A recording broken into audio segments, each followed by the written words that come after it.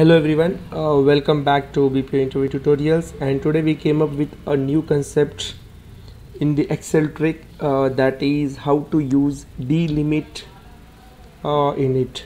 So guys, basically the uses of delimit here is, for an example, if we get the employee name like with the first name and last name in one particular column itself, like John Matthews, James Jacob, Virendra Sharma, Abhinav Kohli, Rajkumar, Sonia Murugan, Ali Syed.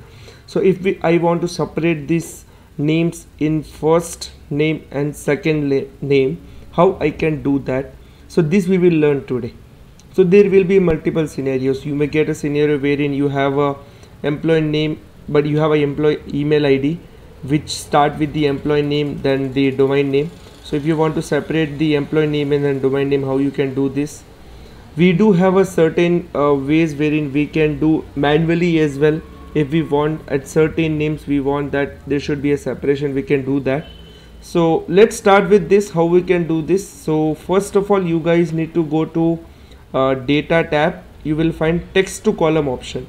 So if you directly click here, it will not select the exact details. So what you need to do, you need to select the details wherein you require these particular changes. Make sure you will not choose the title here. Select those particular data, click on text to column. There are two options, delimit, fix width. We will just learn this delimit first, then we will move to the next part. So click on delimited.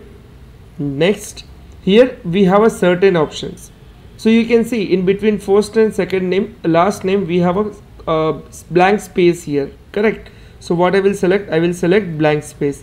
If you find the first name and second name are separated with comma, you just selected the comma here. If it is semicolon, select semicolon. If there is something new, okay, for an example, they separated it with underscore or anything, you just select the other, okay, deselect everything, select other and mention here the underscore. It's up to you. So here what we have space. Now done. Now click on next. Then it will ask the destination. Click on this particular column, give this for this B2 and C2 as your destination.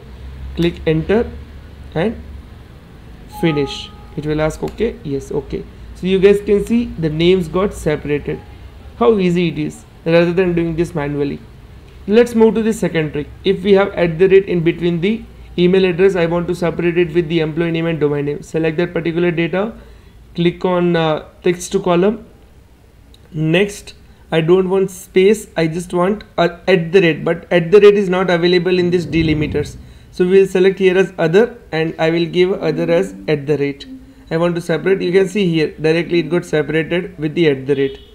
Next, select the data, just select I2 and H2, two columns where you want this particular detail, and click on finish. You can see here Matthews, Jacob, and all the names got separated and the domain name got separated.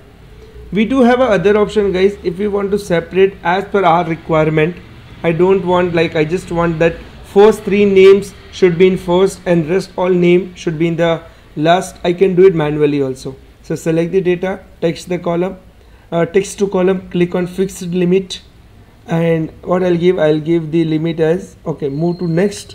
So I'll give limit that after 3 I want one separation, then after space and this 2 letter I want a separation. Next and back. If you are selected mistakenly, you can double click here, it will get removed. Next, finish, done.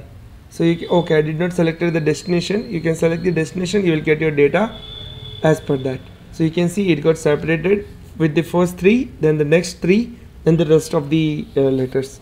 So this is all about the delimiter, guys. I hope you guys got the clear understanding. So there is nothing much into it, and clearly you can get the sorting of the data of the 1000 entries as well. So thanks a lot, guys. Thanks for watching. Hope you have liked the video. And if you seriously got good information from this particular video, share your feedback with your suggestions and with your observations. I will surely work on it and definitely give you the better content on this particular thing. So thanks a lot, guys. Thanks for watching. Have a great day.